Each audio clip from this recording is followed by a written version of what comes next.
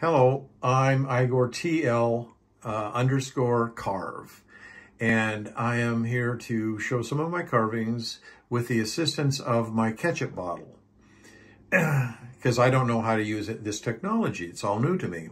I'm an elder, and I started carving about 2 years ago now, and my muse is a guy on the internet named Doug Linker. He's an excellent teacher, and I recommend him.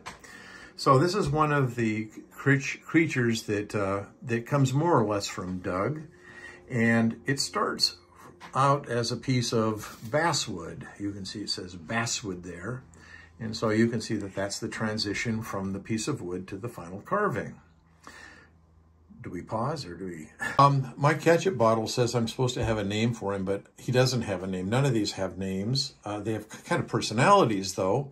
I give a lot of them away, but I keep the few that I like best. They're carved out of the basswood, as I said, typically with a carving knife. I had started to use a pocket knife, thinking that's what I wanted to do, but a pocket knife just isn't the right tool.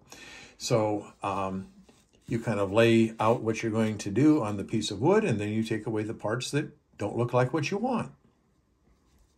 And I'm just going to show you about another 5 or 6 of the carvings that are similar. They're all made out of basswood. They're all made out of about the same stock size.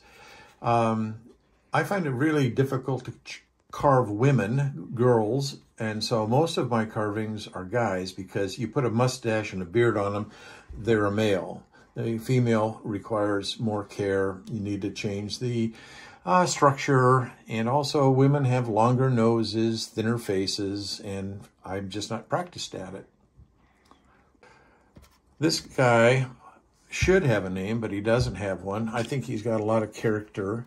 He is water witching, which is taking a forked piece of tree or metal and holding it just so in your hands, and the theory is as you walk over whatever you're looking for, that the sticks will twitch and lead you to that goal.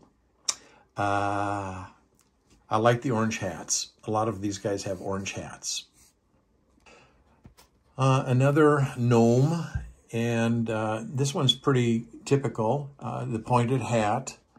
And one of my signature pieces is this little white speck. That is to represent a bird who has flown over and pooped on his shoe.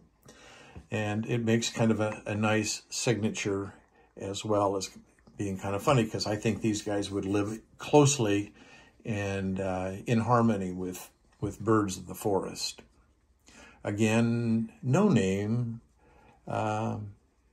But a personality. He's got kind of a rakish hat. He's kind of a debonair. One last gnome that I'm going to show you. All of these were carved during the pandemic. It was a hobby that I took up with the beginning of the pandemic. And one of the fun things is learning how to paint. I started off by just putting solid colors on the figures, but then I started to add some shadow and highlights, and I think it makes the painting look a lot more realistic, trying to put shadow in it. For comparison, here are a couple of smaller ones. These are only about 1.25 inches tall. They, of course, are from the gnome family. This is a little guy and his partner, his wife. And they live in the forest with the big gnomes, but they live in a smaller house. They have different colored hats because they're small. Small people should have burgundy hats.